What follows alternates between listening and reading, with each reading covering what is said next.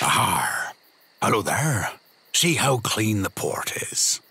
Well, that wasn't always the case. Let me tell you the story of the most sustainable captain of the 7 seas. Me. It all began at the 2008 World Port Climate Conference.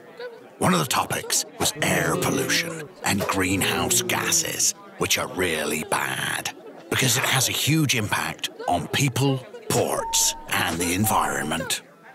That's when the Environmentalshipindex was born, and I set course to become an example. You see, with ESI, you get points when you limit the emission of your ship.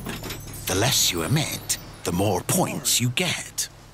So, if you try just a bit harder to help the environment, you get rewarded.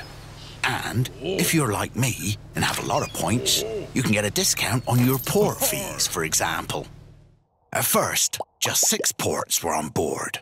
But now, over 40 ports across the world use the index and over 3,600 ships registered. Now, everywhere I go, ports are beautiful and cleaner. I mean, look around. And they all welcome me with open arms. Because I am Captain Greenbeard, the most sustainable captain of the 7 seas. Arr!